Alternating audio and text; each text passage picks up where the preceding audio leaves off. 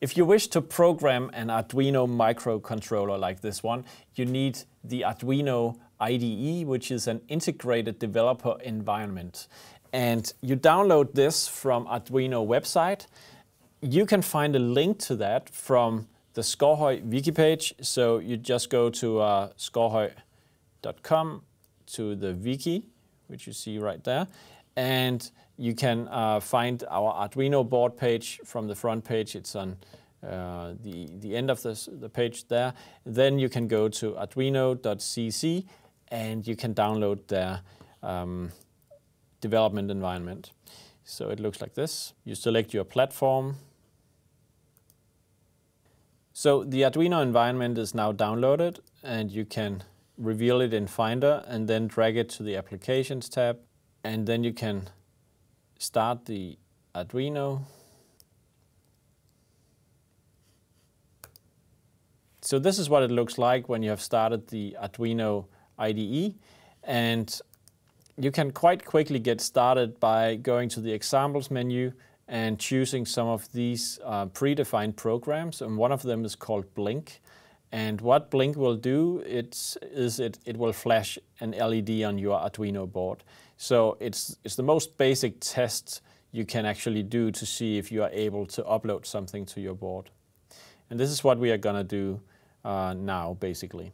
But before we do that, since we have an Arduino Ethernet, we need to install a driver that makes it compatible with this particular cable. So it's we are not really done that with installing software. The IDE is what you need for both the Ethernet and the Arduino Mega board, which is another model. But for this particular one, we need a driver. You can go to the SKAARHOJ wiki website again.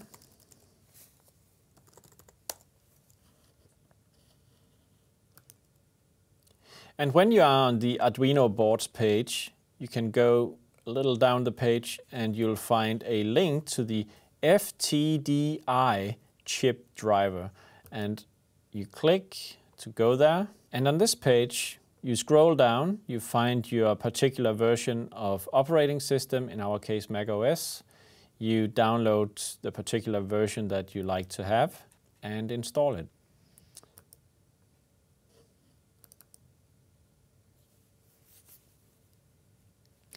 And that's it. So now that you have come this far, all you need to do is to connect the FTDI driver or FTDI cable to the Arduino Ethernet. Observe the black wire. There's a little print on the printed circuit board here saying black, must be on the top, so make sure you do that. And the other end goes into a USB port in your computer. Okay.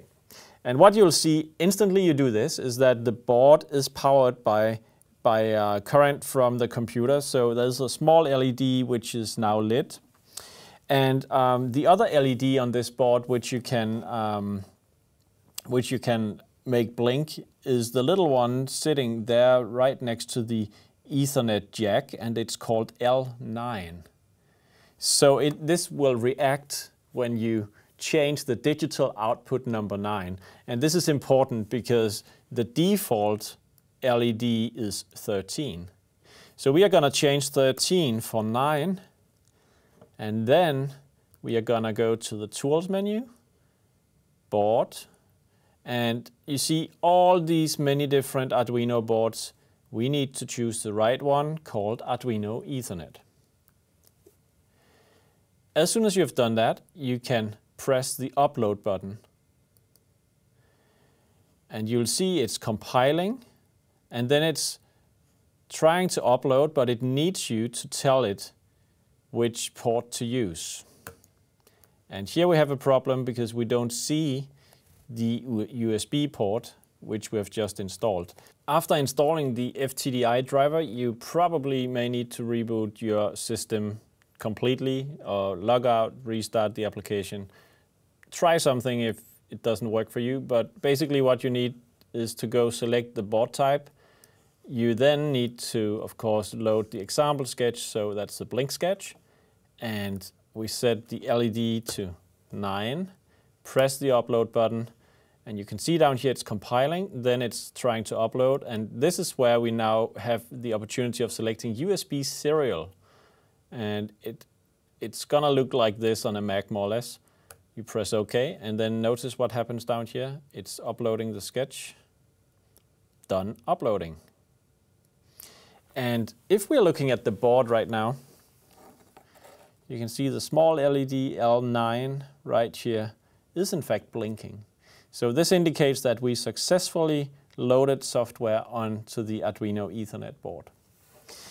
There's just one thing that I personally prefer to see when I'm using the Arduino IDE. So I'm just gonna talk a little bit about the settings, and that is that you would like to see compilation and upload information. And maybe this is just a personal preference, but it's all about what is happening in this part of the window down here when I press the upload button. So let's try to do it again. I press this one. You'll see first it says compiling and it shows some output, and then it says updating. So I'm gonna do it now. Compiles, it uploads, and the upload is in orange. And this gives me, you know, a feeling of something going on, and I can easily spot if something is not going on as it should. So I suggest that you do that too. If you own one of our products and you need to know how to program an Arduino Ethernet, it probably doesn't come in this form to you. It's more likely that you have an enclosure like this, and of course, where do you then put the cable? The cable, which normally goes into the end of the Arduino Ethernet, will go into this little slot between the Ethernet jack and the power jack. And here again, you need to observe what is black. You can see it says black just close to the Ethernet connector. So black on the cable needs to go to that side. You then slide the cable in until it sort of clicks into place, or it's at least you feel tactile feedback from inside that it's now fixed. And this is how you need to access programming of the Arduino Ethernet inside one of the SKAARHOJ products.